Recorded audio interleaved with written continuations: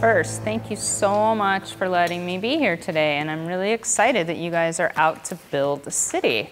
Because building a city is really important, and what you do at the very, very beginning will really make a difference in how your city plays out and how it grows.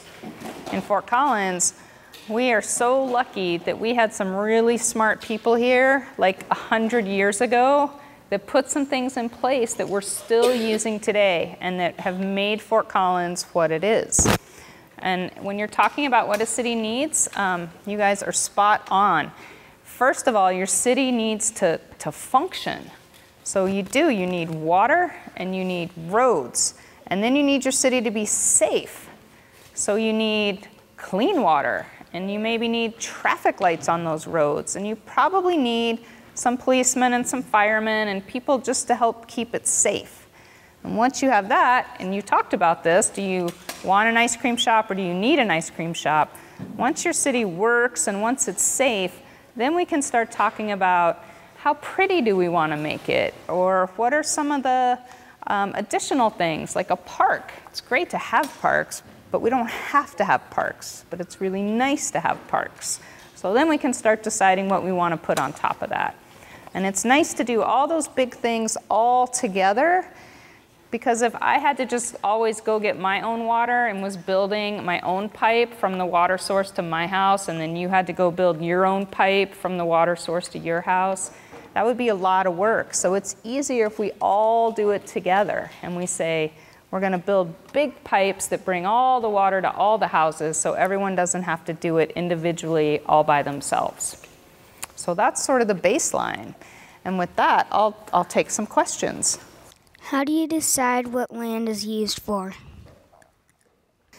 So all over the city, if you picture the whole city of Fort Collins, and the city of Fort Collins is about 53 square miles. I don't know how big your city is going to be, but we have 53 square miles. And we decide that in one area we want to have mostly just a single family house. And in another area we want to have a school. And in another area we want to have places where people go to work or places where people shop. And so we try to spread out the areas of town where we're going to put all those things. And included in those decisions are what kind of housing. So in some areas you'll see, maybe in your neighborhoods, it's almost all houses with front yards and backyards, and maybe you have a fence, and that's what you see. And in other neighborhoods, and maybe this is your neighborhood, you might have houses that are side by side, a duplex, or you might have a house that has 4 houses in it, or a triplex. We call that multifamily or an apartment.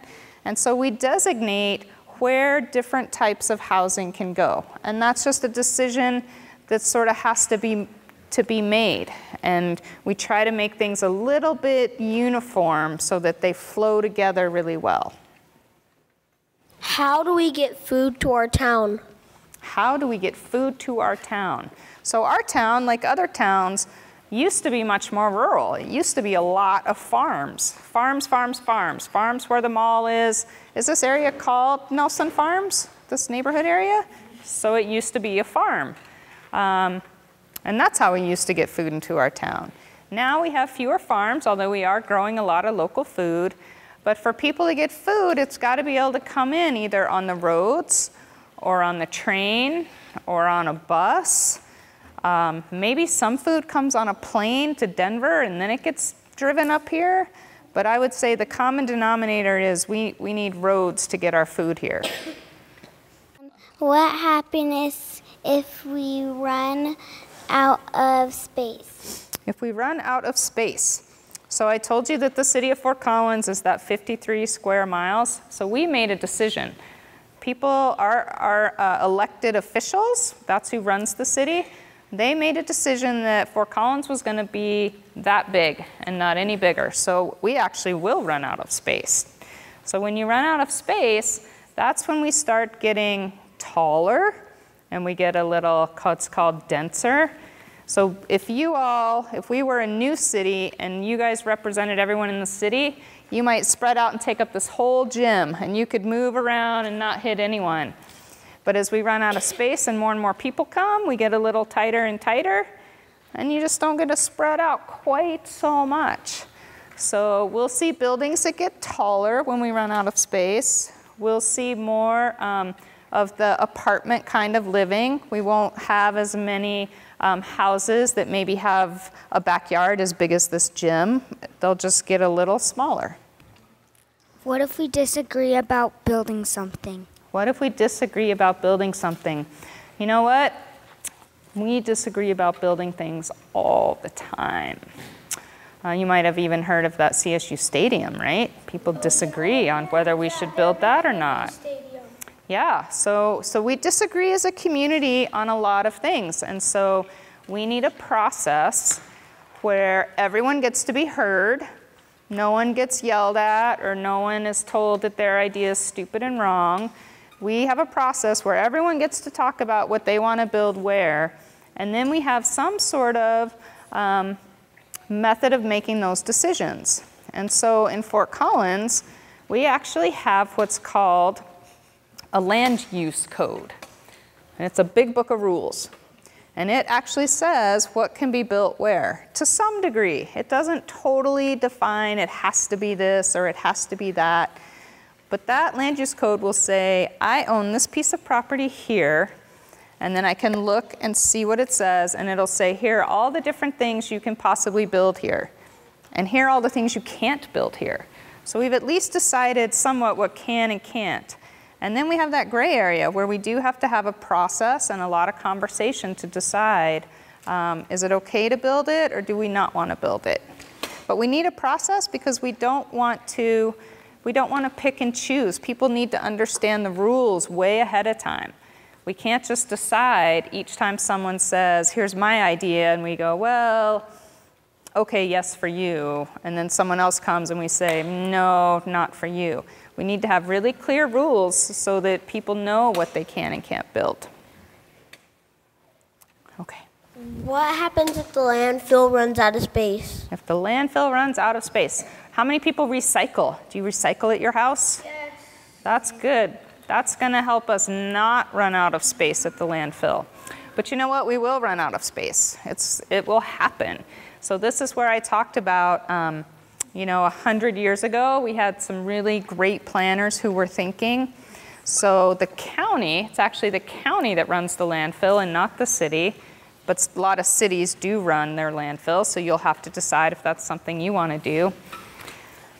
They knew how long the landfill would last, and so they've actually already bought other property, and they bought it a long time ago when it was still available, so there aren't neighborhoods built out around it, because no one wants to live right on top of a landfill, so you want to pick a good location for it, and you need to set that aside really, really early on. It's almost the same thing for if you decide you want parks. You're going to need to get that land really early before someone else comes in and builds houses where you wanted to put your park.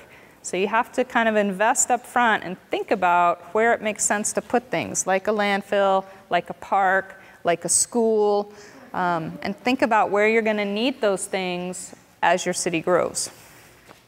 How do you work together to plan a city? Together to plan a city. How do you work together to plan a city? That is a really, really good question. So you have to decide how you want to do it. So I can tell you how the city of Fort Collins decided to do it. They decided on a form of government where we have elected officials that represent the whole city. There's 7 of them, and they ultimately get to vote and decide. But they have to listen to what the people say and what the people want to make that decision. And so we're always, even if we're the elected officials or even if we're the planning department and we're making the rules, we have to go out to everyone in the community and say, do you like these rules?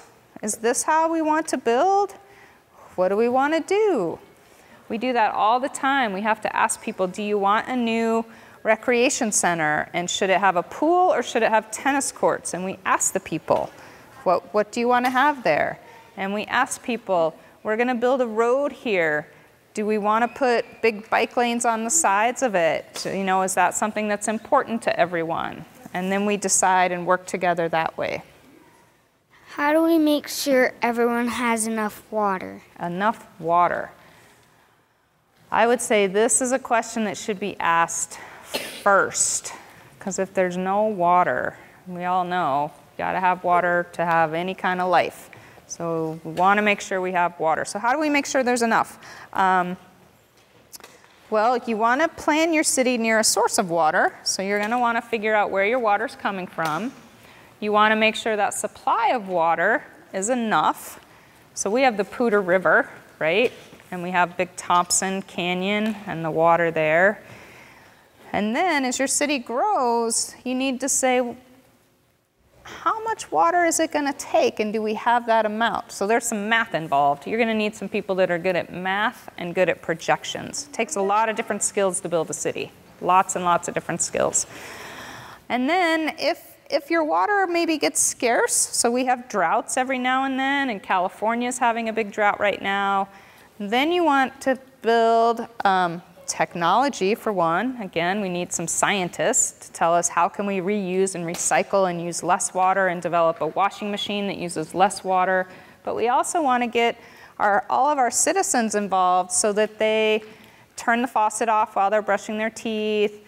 They don't just let the hose run on the sidewalk. You want to almost train your community to use water really wisely, because that will help ensure that you're going to have enough water. What do we do if lots of people move to town all at once? All at once. We're kind of seeing that in Fort Collins right now. We're having a lot of people move here. So what do? We try to think about this when we very, very first build our city. It's easy to think, oh, it's just us right here, right now, and everything's working fine for us. But we have to think bigger and say, okay, what if 5 times the number of us in this room were suddenly in this room? What would change and what would we need?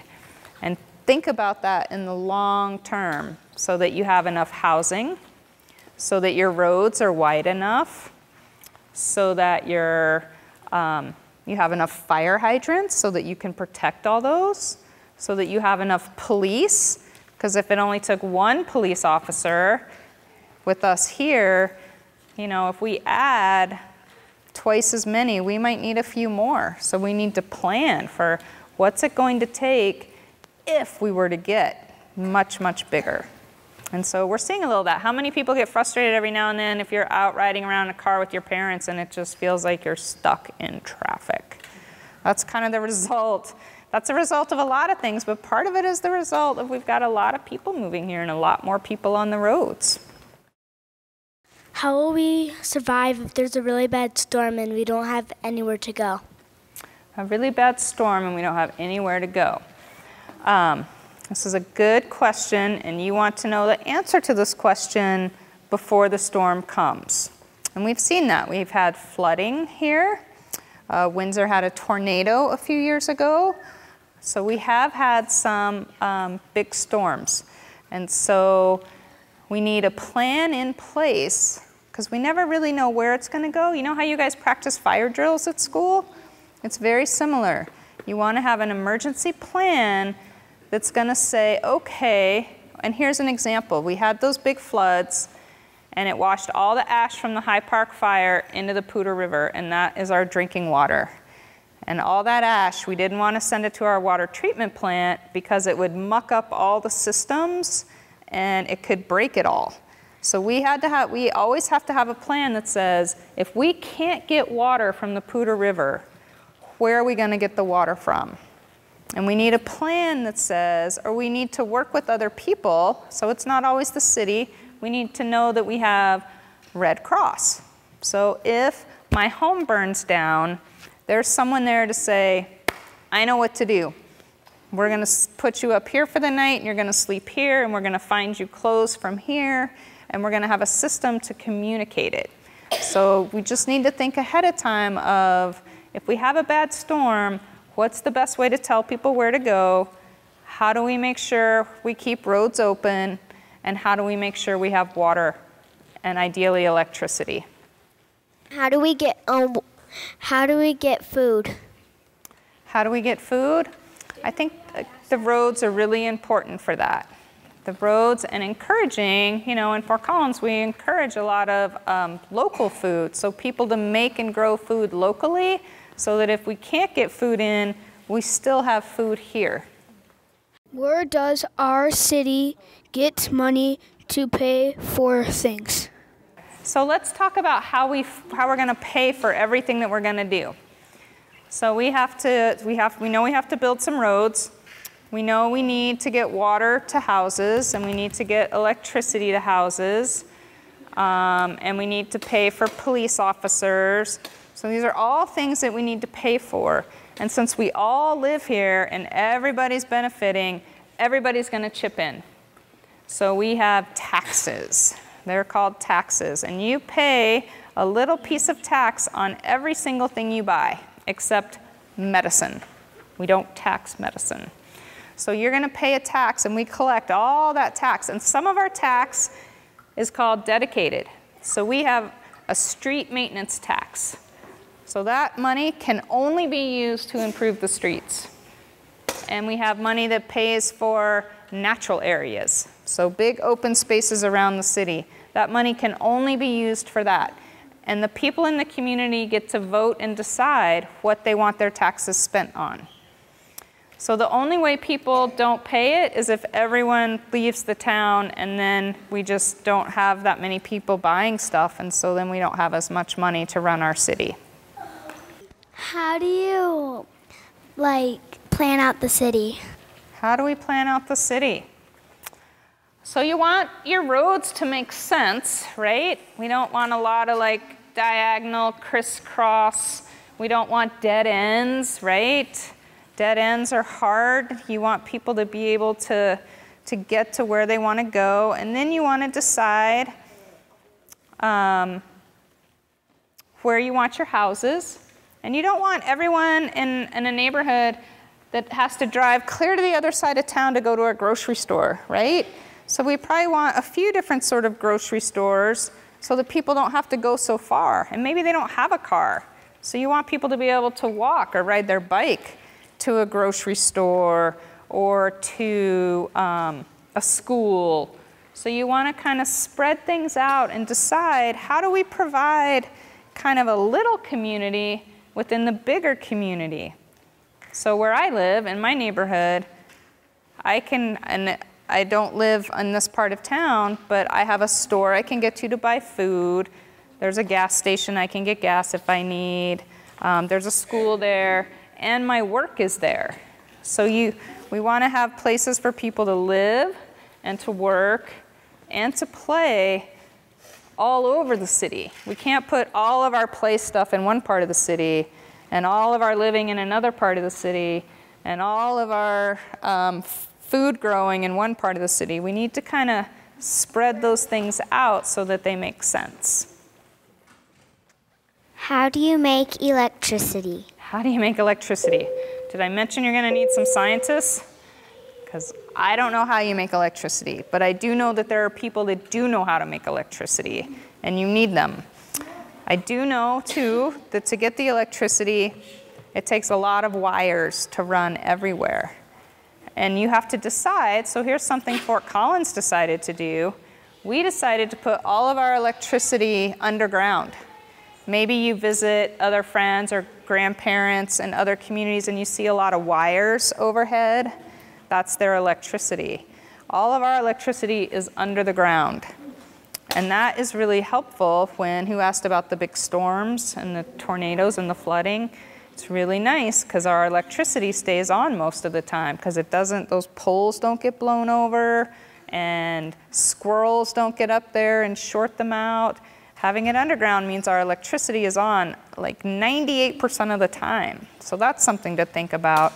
But you have to think about, if you put all your roads in and then you want to put all your water and your electricity in underground, you're going to have to dig your roads back up. So there's kind of an order that in which you want to build your city. You might want to start with everything that's going to go way underground that just needs to be protected, like water or our showers, or when we flush the toilet, where does that water go? All those pipes and that stuff probably needs to go in before you build your road on top of it. How do we make bricks? How do we make bricks? So the city actually doesn't make any bricks. We buy a lot of bricks from a brick maker. So your community is hopefully going to be made up of really diverse people with really different interests and different skills. And you're going to have a brick maker that wants to live here, and you're going to have talked about the ice cream maker who wants to live here, and we're going to have someone that fixes bikes that wants to live here. So we want to build a city where a lot of different people with a lot of different skills want to live. And then we'll have a place to get the bricks.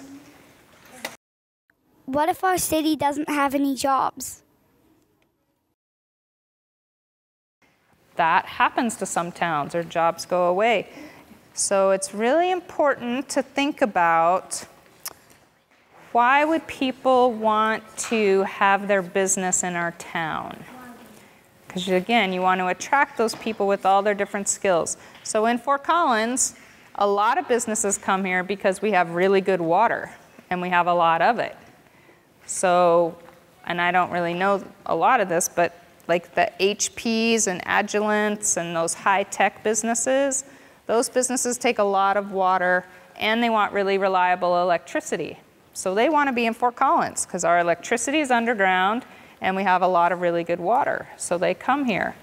We have a lot of businesses that come here because they have employees that like to be outside. And so we have a lot of bike trails and hiking trails, and we have the river, and we have fun things to do. So those businesses that could maybe go to any town and take their jobs to any town, they want to be here because of what we call the quality of life. So that's sort of at the top of what you want to build in your city, is having a good quality of life, because then there will be jobs here. Why does our city need a lot of laws? Bills and laws, and we call them ordinances sometimes. We need them because we need to have the rules be very clear. So if we decide as a group that it's not okay to kick people, or it's not okay to steal something out of someone else's desk, we're going to write that down so that people know, and we're going to make it official and say this is not okay in our community. And so that's why we need to kind of have the laws and the rules and the bills, because we want everyone to understand the rules of the game. And then if someone breaks the rules of the game, then they're not surprised, or they shouldn't be surprised when the police come and say that wasn't okay, or when, again, even back to the building, we say, no, here are the rules. You can't build a 23-story skyscraper right downtown. Those are our rules. So that's why we write them down and make them official. You can also look at, so the very first document the city created was our charter. So we have a city charter that lays out our whole structure of how we're going to make decisions. Because before you can make a rule, you have to know what the process is to make the rule. So that's the charter. And the charter will say, here's how we're going to make the rules. And then we do have a lot of rules you can look at. And those rules are things like, I mentioned the land use code, and then we have our city code. We have a traffic code. We have a whole code just to talk about how to operate on our streets, whether you're in a car or on a bike or on foot even. Traffic code addresses all of those rules. How do we get water? How do we get water? Well, we need to find a source. We need to make sure that we have access to that source, that we're not taking someone else's water. And then we need great big pipes in the ground all the way through the city, and then we need little pipes off the big pipes to go to every household so that your sink works and my sink works and anyone in any house so that they actually have the water there. How much shelter do we need? Well, how much room do you have? So we have to decide how much room do we have to make our city. And probably 100 years ago, when Fort Collins started, they probably didn't really know. They probably just sort of said, we have these few streets and we have the river and we know we have to get the water here. But then they just thought ahead for how much space. And then you want to have enough room for houses. But then again, you have to think way out and think, how big could your city possibly get? And how do we accommodate that? And then you'll have some idea of how much. How do you get the land? Hopefully you're there first and you get the land.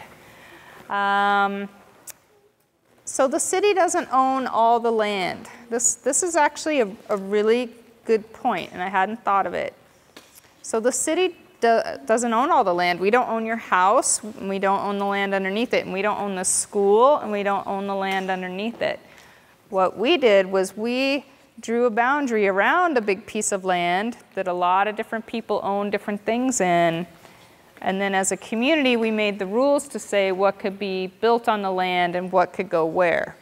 So you probably don't own the land, but you're going to govern the land. That makes sense. That's a really good distinction. How do we protect ourselves? Really good question. So in most cities, right, we choose to use police. And we set police rules, and we say also what the police can and can't do. And then fire is really important. So we want to protect ourselves from fire. So you have to decide what you want to be protected from and how you want to do that. You know, here's a really interesting thing about Fort Collins. The water treatment plant originally and flowing through town and the water pipes, those were not put in for drinking water. They were put in to protect us from fire. The very first time we built infrastructure, it was more about protection, because at that point, all the water was good. They didn't have to treat it. But then we started getting germs in the water, and we had to treat for that, and so that became for drinking water. But originally around the city, because there were some really big fires early on, all that infrastructure and those pipes for water was there for fire, not for drinking. That's how our city evolved.